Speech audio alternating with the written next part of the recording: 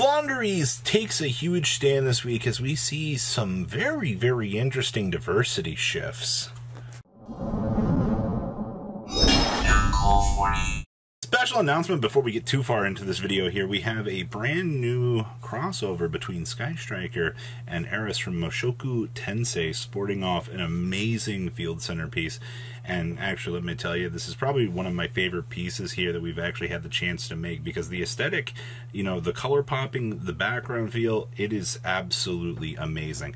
I'll leave a link down below so you guys can grab yours today. Alright, to the 30% of you that have not smashed the ever-living crap out of that subscribe button, smash it so you guys don't miss out on more awesome content. So your next play breakdown this week is a huge shift from what you saw last week. This week we have 7 tier elements smashing through the top cut, and that's a pretty disgusting number, actually.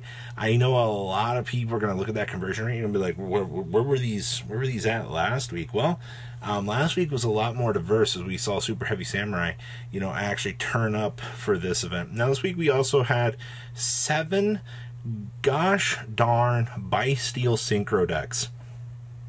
What do you want me to tell you here?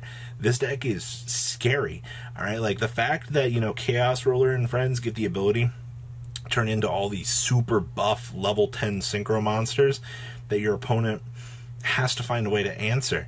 And there's no easy way to do that right now in this format. So, a little bit rough, but you can definitely see that your top 2 metagame contenders are duking it out here on the main stage. Now, as you advance through this chart here, you're going to notice the fact we have 2 Exosister over here.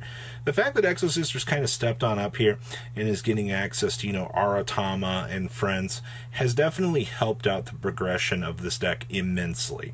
And I really do mean that. It is very nice to see this. We also had 2 Flaunderies for this event. We also had 2 Little Pearlies.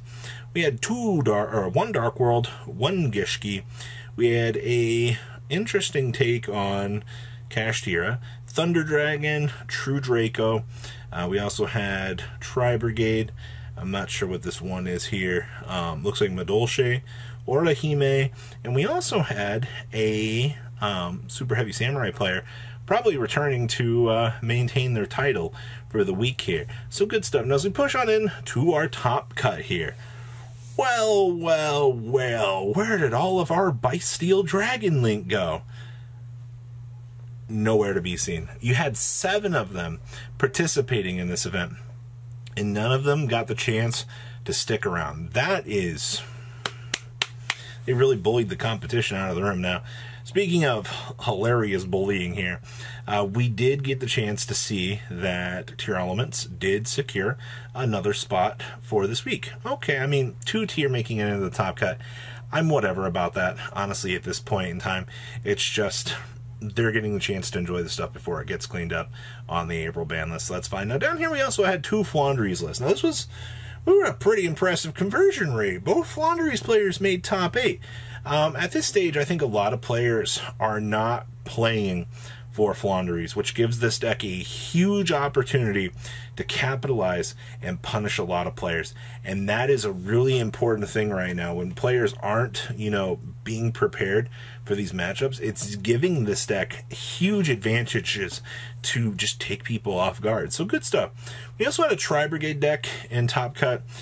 We also had a Minkanko deck, but this deck did not make top 4. It actually made top 8, but somebody posted it online, so we actually can talk about one of those lists. We also had the Kashtira deck, the one of, by the way. It actually made its way on into the top cut and maintained a presence here. And, of course, Purely made it into Top Cut as well. If you haven't been paying attention to the OCG as of late, Purely has maintained this hold on the format. Like, this deck has turned into a big old pain in the butt. Alright, now the fact that they're able to play Volcanic Shell, and, well, people figured out how to play Volcanic Shell, and the fact that, you know, this engine is now facilitating, oh, look, I can now go through all of these discard outlets, and I can set up these huge combos on you, and then your opponent's not going to know what really needs to happen here. Volcanic Shell is kind of the icing on the cake to make this deck go round. And that was actually a very good thing on Konami's behalf to add in a little bit extra sauce to that. So overall, your top cut for this event, pretty standard. I mean, there is cool diversity to be had here for this format, which is what I really like to see here. But when you can see, you know, Flandries or something like that actually coming out of the woodwork and doing something, yeah, it's a good time out here. Now, our first top cut list here is actually our Flandries list. Now, remember, the OCG has this deck way more destroyed than we do. They only have one magnificent map.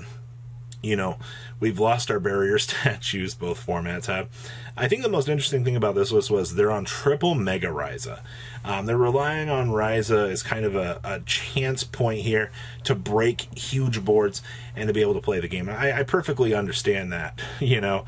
You need the ability to play the game, and that's what you're going to get with this. Now, we are playing 8 pots in this deck. That feels a little bit much, but, you know, in terms of consistency, turnover, the fact that you want to be able to see these cards in order to, you know, start getting you through your advantage pieces in order to play the game, I'm not too surprised about that.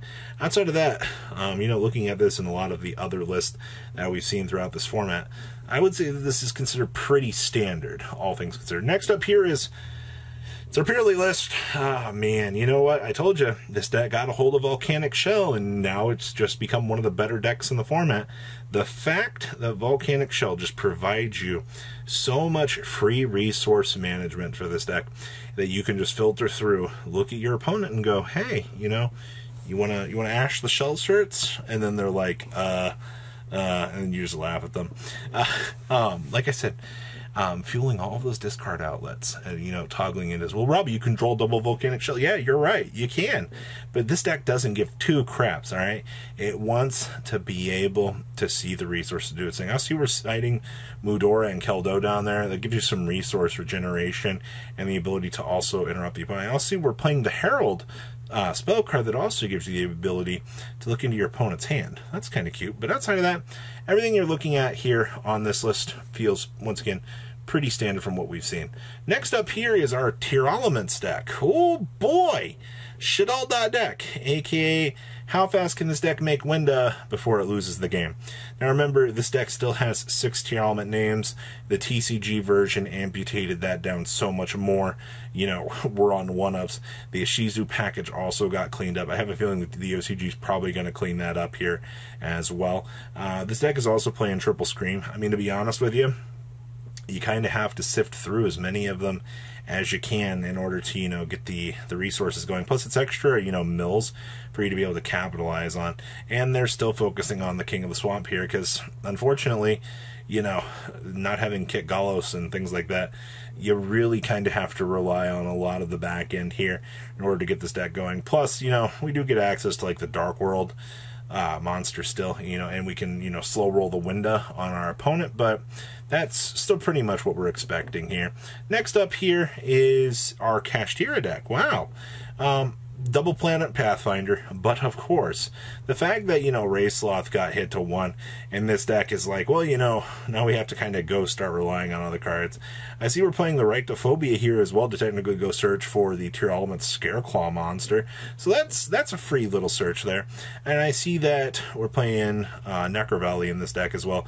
This deck is turned into pretty much an anti-meta deck at this point. It's mainly because of the hits that this deck underwent on the previous ban list, which I understand, you know, Kashtira was very crazy with Fenrir and Unicorn running around at those power numbers. You didn't really have much of a choice at the end of the day, but to see those levels of restrictions here.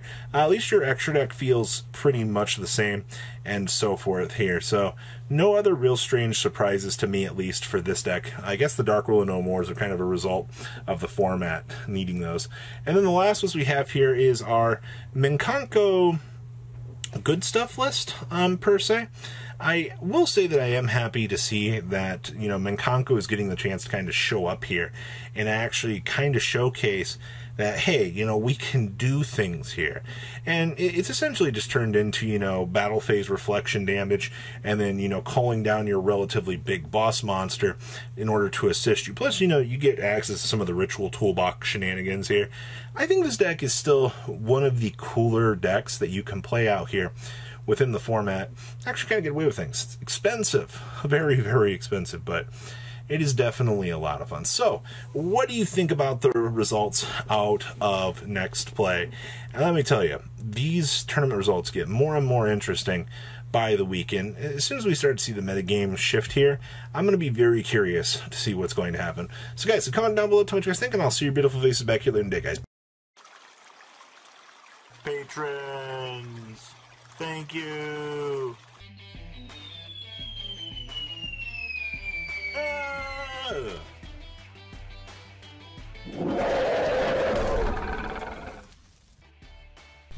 Thank you so much for watching. Check out these other videos.